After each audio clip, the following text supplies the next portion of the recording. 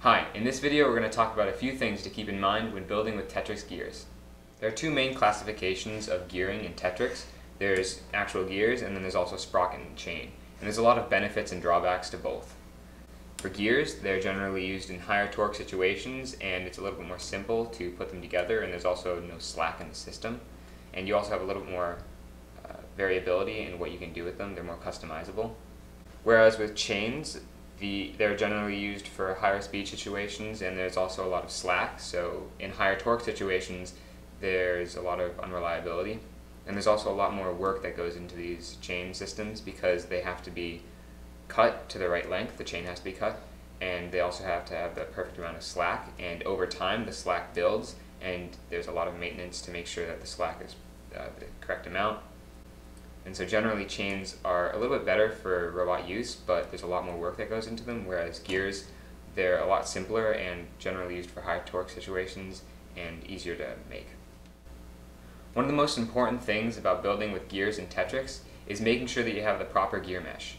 And that's really just the distance between the two gears. And you can change that with the offset motors that Tetrix uses, so you can change the distance between the two gears. And what you really want is for the gears to be able to just barely have a piece of paper go through them. And this is a really good little trick to use to make sure that the gears are not too tight, that there's a lot of friction, but also not too loose, that there's slipping. One thing to keep in mind when building with Tetrix sprocket and chain is the amount of slack that you have in your chain.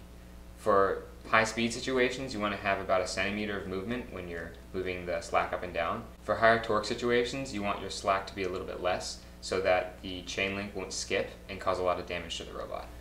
Another thing you want to do when building with these Tetrix chains is to have a chain cover around the system to make sure that no dust and debris can get inside your chains, because it can clog it up and can make a really bad mess.